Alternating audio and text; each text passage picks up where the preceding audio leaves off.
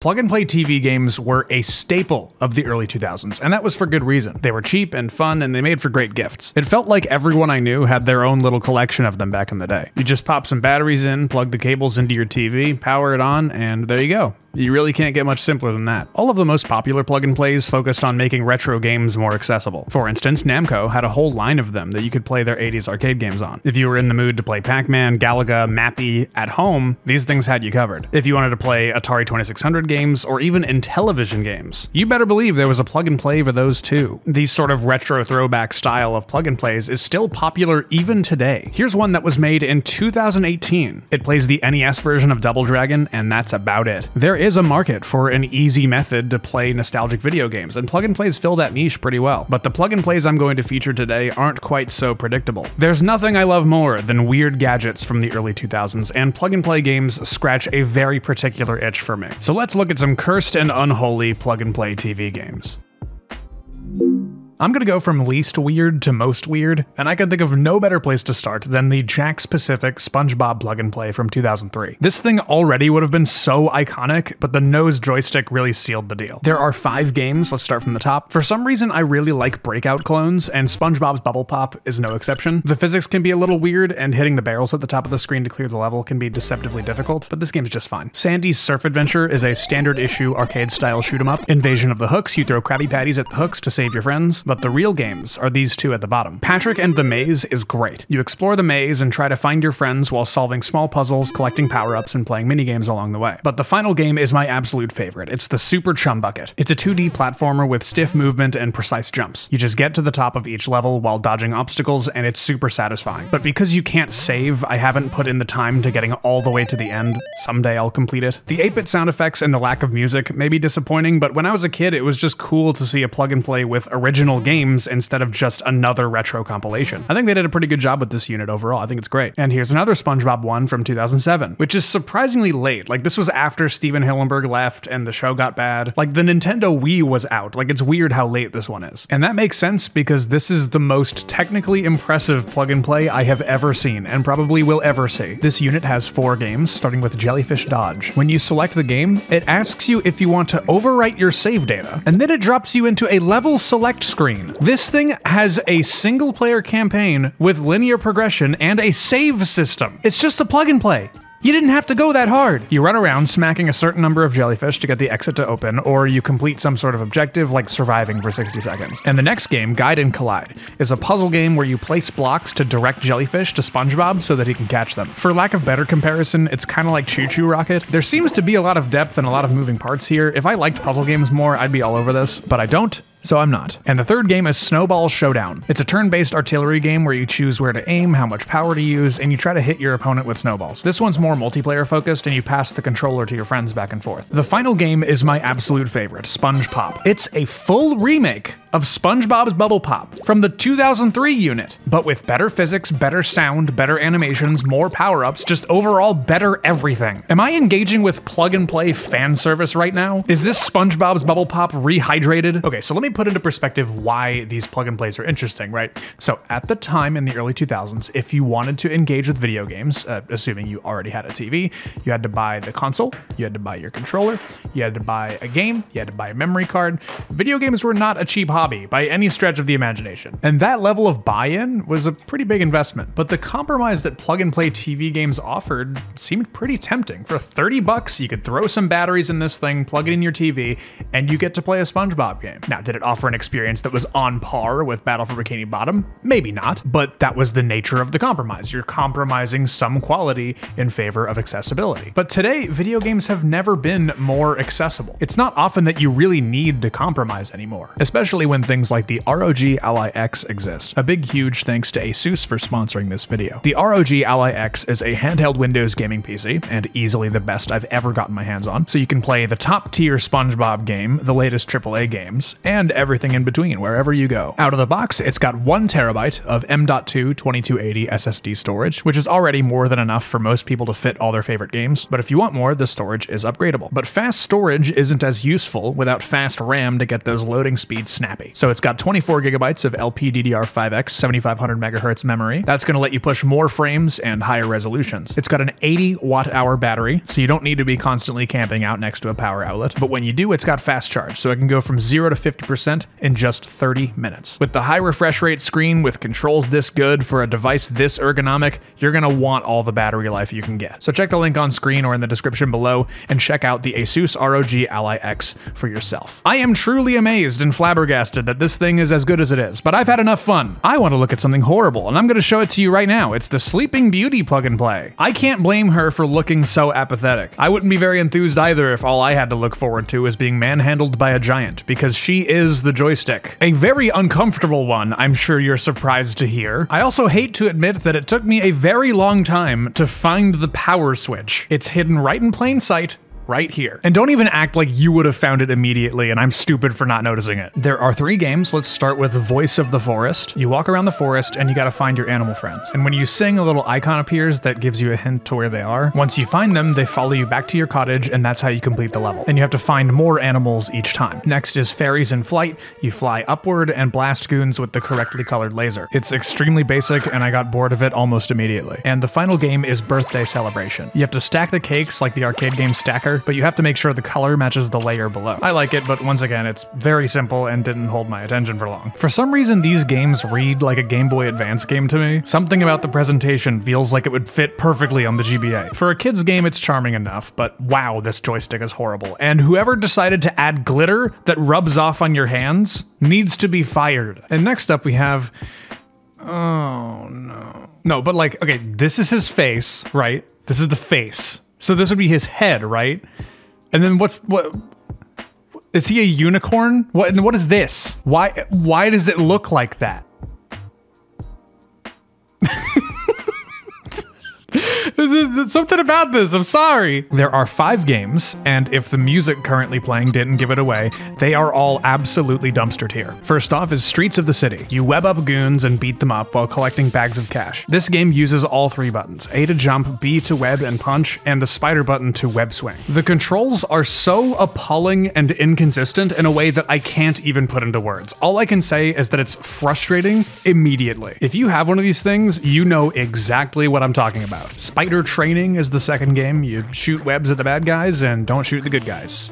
It is very one note. Next is Venom's Vindication. Venom will throw bombs down and you have to shoot a web to catch the bombs before they hit the ground. It's really annoying because goons will come from either side and start punching you, but you don't have time to punch the goons and web up the bomb at the same time, so you're just gonna have to take a hit one way or the other. And they expect you to web up 30 bombs in a row. Next up is Escape from the Sewers. It's an old school style 3D maze game where you have to web up bombs before they explode and subdue the lizard occasionally. For 5 full minutes, I explored the entire maze and couldn't find the last bomb. And the game just put me right back at the beginning, like, go on, do the whole thing again. Why are these games designed to be as tedious as possible? And finally, we have Vulture's Venture. You have a little cursor and you press A to shoot a web and block the rockets. It's very fun and very cool, and I love it. Well, that was absolutely dreadful, but we're about to get a whole lot more dreadfuler. I have somehow managed to go my entire life without seeing Spider-Man 3. I would probably really like it, but I guarantee you I will not like this thing. Or maybe I shouldn't speak so soon, because this title screen looks pretty cool. The first game is Stop New Goblin.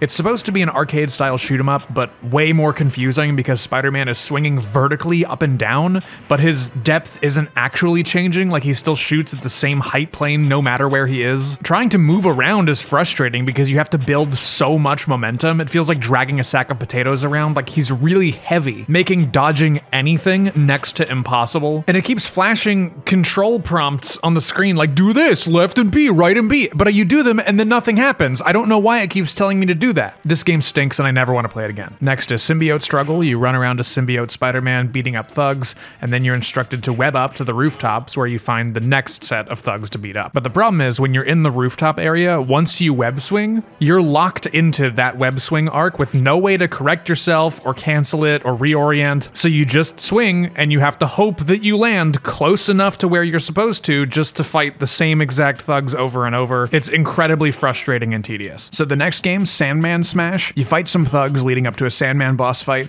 The fighting feels fine. It's a little bit stiff, but not too bad. The Sandman drops gems, and when you collect a certain number of them, you land a finishing blow that blasts him through the wall into another area. I initially thought the fighting didn't have much depth to it, but then I learned that you can do this cool web throw move on thugs, and when Spider-Man gets his spider sense, it means there's an item in the background that I can pick up and bash into somebody. I didn't like the last game's fighting because I was just fighting thugs over and over, but having the Sandman as a focal point and then the bad guys just as like fodder, it gave the whole thing like a sense of direction, like having an immediate objective that I was supposed to focus on. It's really sick. I was very surprised how much I enjoyed this game. And the final game is Construction Site Fight, where you fight both Venom and Sandman at the same time. The construction site acts like a labyrinth that you have to traverse vertically to find either Venom or Sandman. It keeps things moving. You don't have to keep looking at the same backdrops over and over. It's just a really exciting back and forth of fighting and exploring. And the best part is, there are no goons. The fights can be a bit confined to a tiny space sometimes, and also I ended up glitching the game and getting stuck on a wall and I had to reset.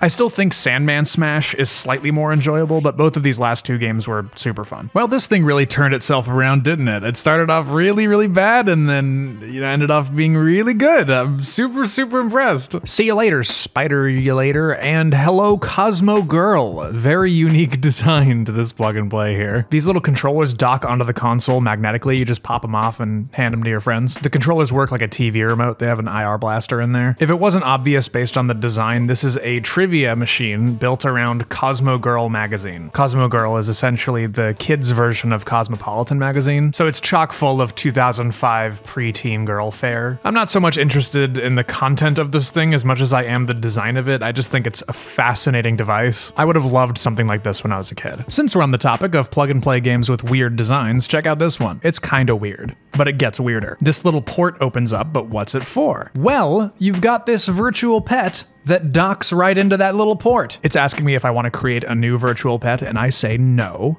So it loaded up Dan. Hi Dan, I love you. Welcome to Gigapet's Explorer. When you start a new game, you get to pick your pet. I'm gonna pick this doggy right here and name him Stonkle, obviously. And when you dock the virtual pet to the console, it says press zap to start TV mode. When you press it, it uploads the data, and then Dan shows up on the TV to hang out with you. In 2006, this would have blown my mind. You meet up with the mayor, and he gives you a tutorial mission where you have to find some gems, and then he sets you free into this absolutely massive world. And there's no run button.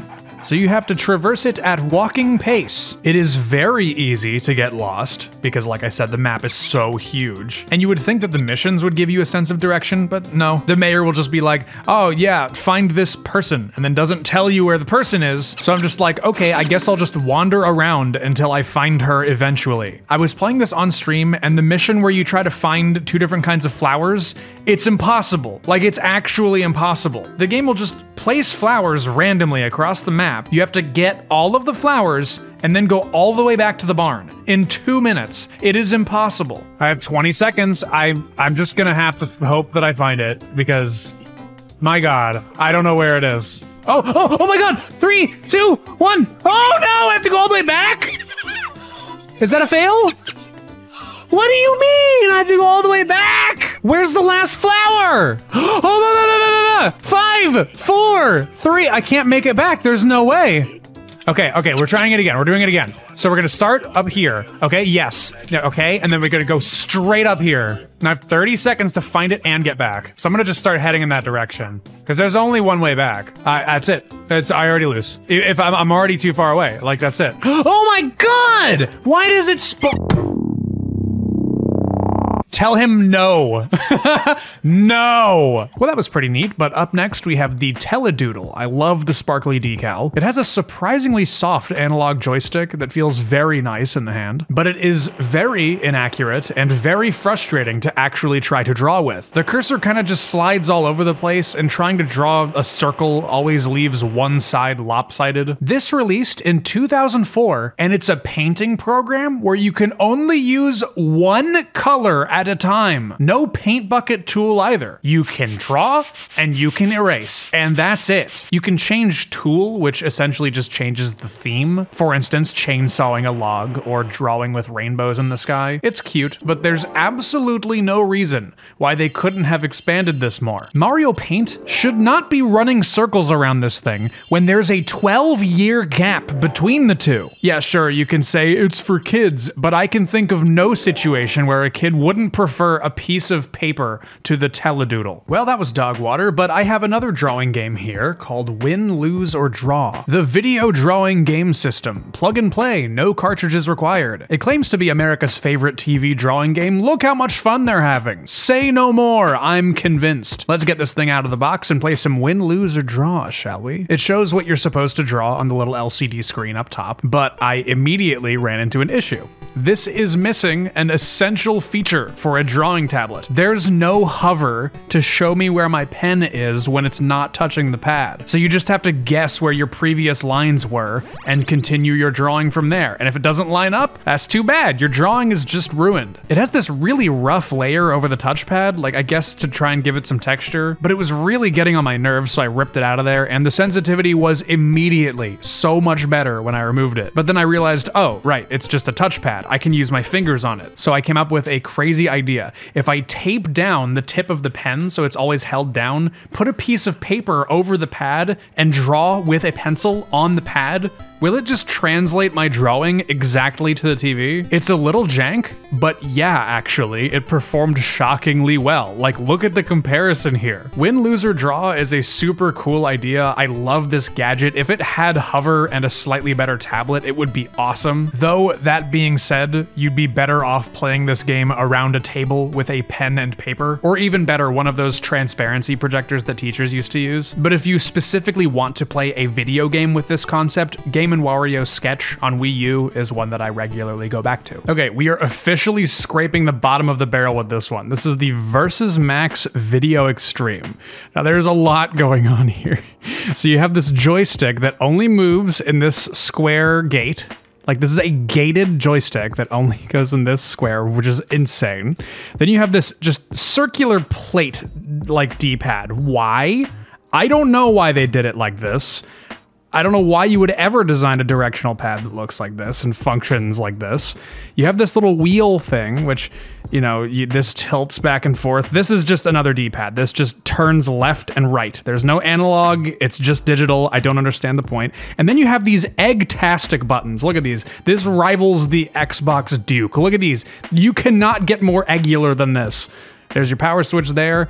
This is just like a lot. This is a lot. This is an alien controller. So there's 50 games on here. I'm not gonna look through all 50, probably. I'm just gonna, you know, go through a bunch of them and just get the general scope of the thing. Fast Runner, the most basic overhead racing game I have ever seen in my life. Rally Racer, is that the Speed Racer car? The absolute bare minimum for a motorcycle racing game. Bullseye, an incredibly rudimentary shmup. Space Warp, the exact same thing but horizontal instead of vertical. Critters, you swing a net at a butterfly, and when you catch it, it says, "You get it," on the bottom. Pipe, you roll a ball around and try not to fall in the holes, and when you do fall in the holes, it resets you back to the beginning. Rollerboard, you roll a ball into the star hole, and then you do it again. Trackball, you very slowly go along a track and get to the end. Sky Patrol, it's a reskin of the same shmup from earlier. Race and Chase, it's a very slow clone of Rally X. Jungle Protector, it's another another reskin of the shmup from earlier. North Territory, another reskin of the exact same shmup. Get Home, it's a clone of Toy Pop, but you play as a penguin. Solaria, it's another clone of the same shmup. Firefighter, it's a breakout clone, but you throw the firefighter at people to rescue them from a burning building. I actually kind of like this game just because of how weird it is. Speed Racer, okay, you can't use that image. That's like definitely copyrighted. Oh, it's just a reskin of the motorcycle racing game from earlier. Okay. Bounce, it's a tennis game where you press A at the right time and you will always hit the ball back.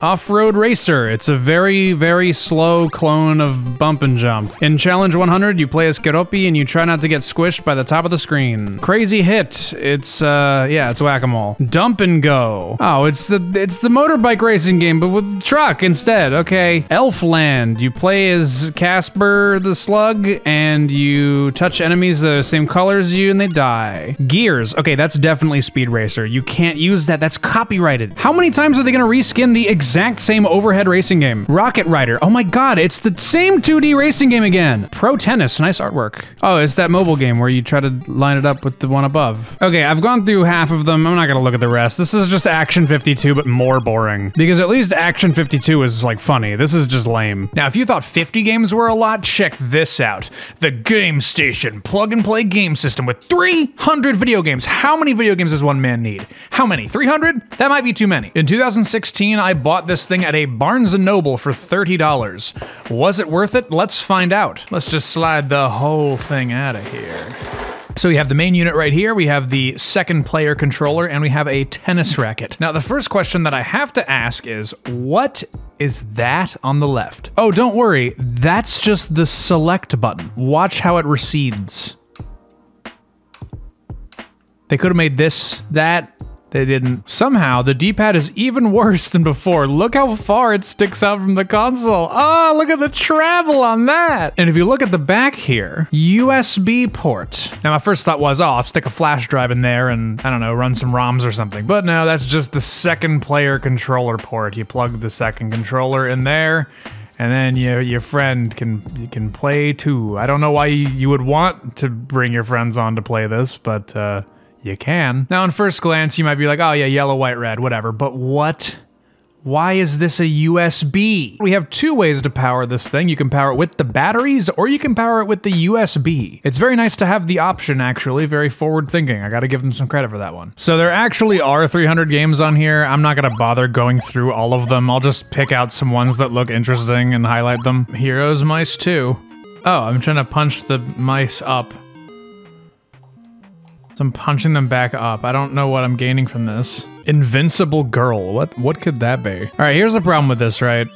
I have no idea what's going on, so I'm having a lot of trouble trying to summarize this. Oh, I thought my objective was to break out, but now I'm not sure. The thing that always baffles me every time I look at one of these is that someone had to sit down and like develop all these and like make the sprites and make the art. It had to go through some form of like quality control, like it had to go through bug testing. Just for me to look at it and be like, I don't understand. I don't get it. Mummy, can I play repair urgently, please? Please, Mummy? I did all my homework. Ah, I have to repair urgently. Oh, dear. That one. I want to play Magic Johnny.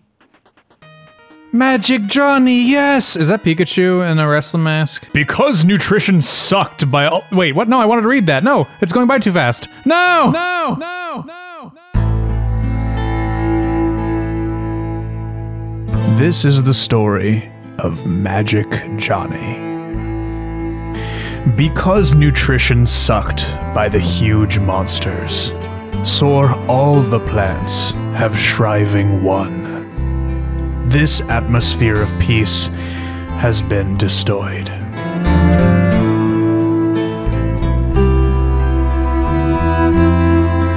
The green land is becoming to wasteland. And people's lives were also threatened by monsters. Go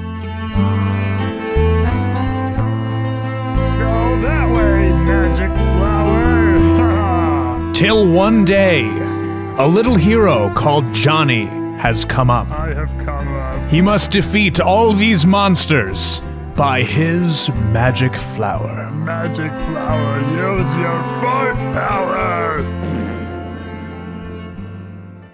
So Magic Johnny's power is that he can spawn a giant rose that eats his enemies. Okay, Magic Johnny, that's a pretty good magic power. Crystal Blast. Yes, Crystal Blast, let's go. Stage 1. Hit him, hit him. Yes, yes, I have Diamond Blasted. Oh, I missed that one. Each one of these games offers like 5 seconds of entertainment value. It doesn't have to be entertaining. They already made the sale. Like if you got this far, you already paid for it. Nature Clan Mirror Devil World. What do I do? What am I supposed to do? Okay, I don't get it at all. Like I don't understand even a little bit. What is going on? Nutcracky. I gotta see Nutcracky. What did that say? Save.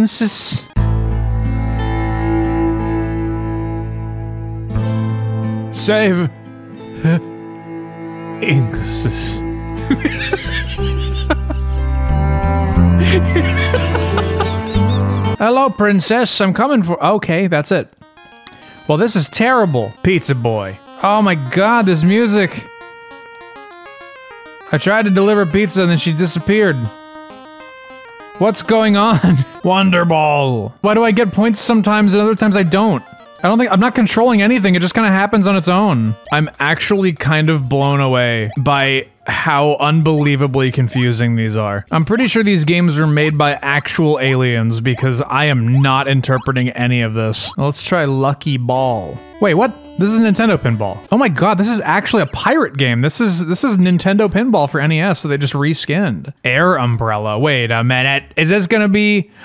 This is Balloon Fight. This is another pirated Nintendo game. You can't do this. This game might be literally 40 years old, but Nintendo will still sue you for including it in a compilation illegally. Penguin. Oh my god, it's Nuts and Milk. This is another pirated Nintendo game that they just reskinned to be penguins. Why? So they put just a bunch of homebrew crap near the beginning of the compilation, and then later on they were just like, nah, we'll just put all the pirated Nintendo games near the end. No one's gonna scroll that far. They're probably right too, that's the funny part. So about the little table tennis racket that it comes with, I tried it out on stream. Here's a clip of me trying it out on stream. For those wondering, it's just an IR blaster. When you swing, it sends a button press command to the console. Yeah, it's really simple, but it feels really nice. They nailed the sensitivity. How?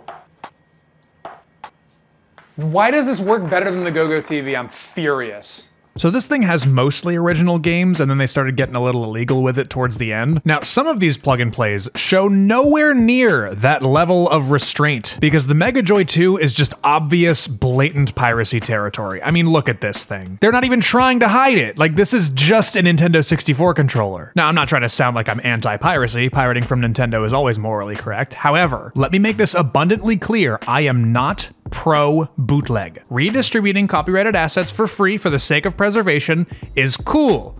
Redistributing copyrighted assets for profit or for personal gain, not cool. Very bad. It's fascinating because this spawned an entire line of Famiclone bootlegs that were so prolific that Nintendo took legal action against them. This is one of many. I have 3 of them and you will see them after this. Before we boot this up and take a look at it, I just want to show you the anatomy of this thing. So you got your video ports here. You got a power adapter slot there. It's 6 volts.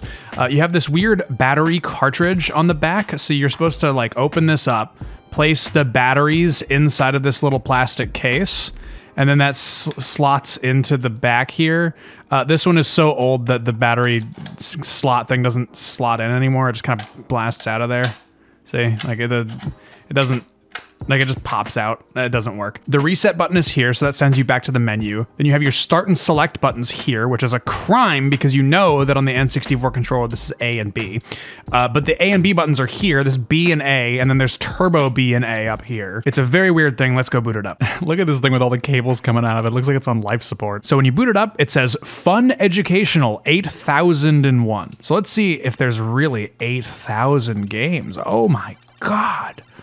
Oh my god, how could they even put that many games on this thing? They're using a really cool optimization trick called lying. There are only 76 actual games on here, and they just repeat them until the number reaches 8,000. So let's try out Mickey Safari Letter. I think I know this game. This is Mickey's Adventures in Numberland. How'd they get the rights to that? They didn't. They stole it. They included Duck Hunt, Hogan's Alley, and Wild Gunman. But you can't play any of these because there's no gun. Like there's no way to use the gun. Look, here's Lode Runner, one of the most popular NES games ever made, and it's just on here. Look, here's Nuts and Milk, which for some reason is on every pirate console ever made. I mean, good choice. This game rocks. I just think it's funny that for some reason Nuts and Milk is the one Famicom game that's on all of these. But yeah, look, it's Nintendo's Ice Climber. There it is. There's so many Nintendo properties on this thing, you'd think it's Super Smash Brothers. I mean, the problem with this thing is that it's just really uninteresting just because it's all NES games that are unchanged. And it's like,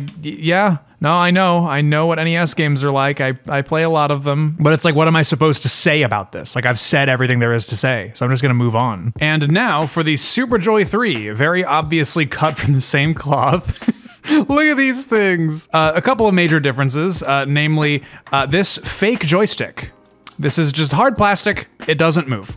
I don't know why it's here. It is genuinely baffling to me. Why didn't they just leave it out like they did with this one? I mean, these are probably not made by the same people. There were probably like 900 million different Chinese factories pumping these things out back in like 2001. But also, look at this button placement. How could they do this? Look at that distance. Second controller port. Look, gun and joystick number 2. So look, they didn't forget the gun capability this time. But also, prepare yourself. They put an entire cartridge slot right on the back, and when you hold it, you can feel the cartridge slot with your fingers. It really digs in back there. It's very nice. Okay, well, this should look familiar. We've seen this before, but the difference is when you press reset, it says, fun time!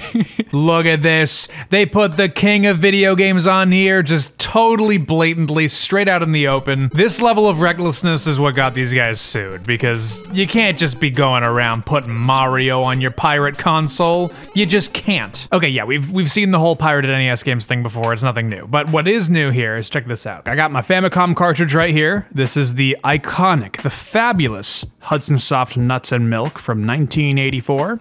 Duh! It just sticks out like that. And here's how you have to hold it when you do that. Like, you just have to hold it like that. What other option do you have? Turn her on, and look at that. Nuts and Milk. It's running straight off the real Famicom cartridge. Finally, I can play Nuts and Milk using my real cartridge. Okay, but jokes aside, this is actually really cool.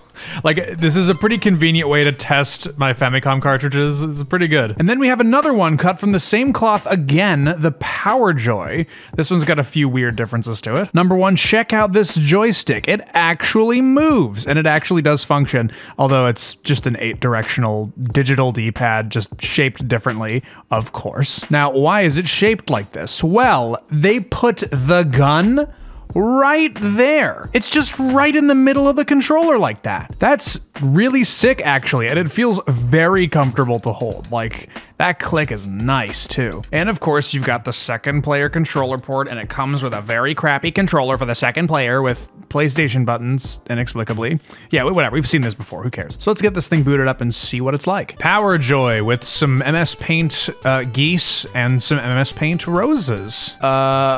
Are these all shooting games? Let's try Falling Block. Falling Bricks. I wonder what game this is going to be a clone of. Oh, yep, this is pirated Tetris. Oh, whoa. That ain't no Tetris like I've ever seen. I hate this. Oh no, this is cursed Tetris. Panzer Flying Car. Okay. A very bare bones 2D racing game. Okay. Okay, yeah, it seems like most of these are shooting games, so we're gonna have to do something a little drastic. Oh yeah, it is definitely CRT time. For those uninitiated, LCD screens don't work with light gun games. You gotta get a CRT like this one. So I've got the Power Joy right here. I'm about to shoot at the screen like that. All right, so I'm about to start off with Shoot Copter. Let's go. Oh, it's a hack of Duck Hunt. Of course it is. Okay, hit that one instantly. Just, if it's not clear on camera, I'm probably like 2 feet away from the screen. So not far, but I wanted to, I wanted the gun to appear on camera. This is working perfectly. Absolutely perfectly. So yeah, it's just a hack of Duck Hunt, but they replaced the ducks with helicopters for some reason. All right, we're about to get a perfect game. Let's see if I get a, yeah, absolute perfect game. Yeah. This feels incredible. It is like exact. Okay, let's try shooting 600. Let's try that. Oh, okay, this is the Duck Hunt shooting cans game. They replaced the sprite with something. They look like little birds or something. I can't even tell. No, not that one. I think it doesn't know which one I'm aiming at sometimes. There we go. Okay, I was definitely aiming at the bottom one and I hit the top one. Okay, I don't get that. If anything, it's overly sensitive. Like they need to reduce the sensitivity. I'm guessing shoot glass is gonna be clay pigeons. Let's see. Yep, clay pigeons, okay. Okay, got that one. Nope, I ran out of shots. So I missed the left one, hit the right one. All right, cool, got both of them. Yeah, so this is really good. It struggled in the cans game, but this feels perfect. Wow, that feels really nice. What happened to light gun games? We need to bring them back. Well, that was really fun. This thing works pretty good. I gotta give it to them. But there's still one trick it has up its sleeve. Let's get to that now. The PowerJoy cartridge, PJ008. You shove this right into the back here. Now this cartridge slot is, it's really crunchy. I'm sure you heard that. But yeah, let's boot this up and see what's on the cartridge. 84 and 1. Okay, is this just gonna be more pirated NES games? Because I have had more than enough of that. It looks like these are just pirated NES games. You got Pac-Land, Load Runner, Paperboy. Finally, I have a way to play Aladdin 3. Oh, it just goes right into it. No title screen or anything, huh?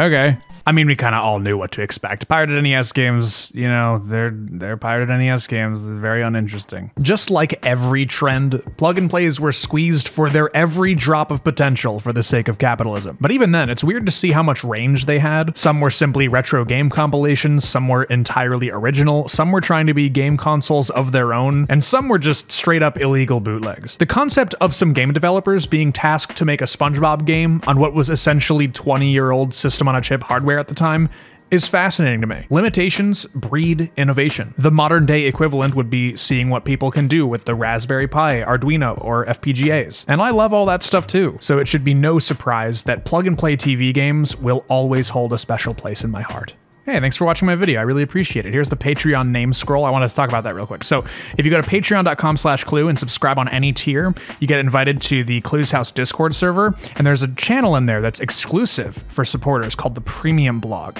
And the people in the Premium Blog, they get to see all of the cool stuff that I'm working on at the time. So, you know, previews, early releases for like game modding stuff whenever I decide to do that, that kind of thing. And it's really cool, you know. I also wanted to ask you guys how you feel about this format. Like I haven't done the here's a bunch of interesting things kind of format in a while. I used to do that a lot back in like the sort of iDog era. I haven't done it in a bit, so I wanted to bring that back. But yeah, I just wanted to thank you again for your support. It's something that I definitely don't take for granted. And if you can't hop on the Patreon, that's totally fine. Just keep an eye on my videos and hit the subscribe button and I'll be okay. So sayonara, Space Cadets. I'll see you guys next time.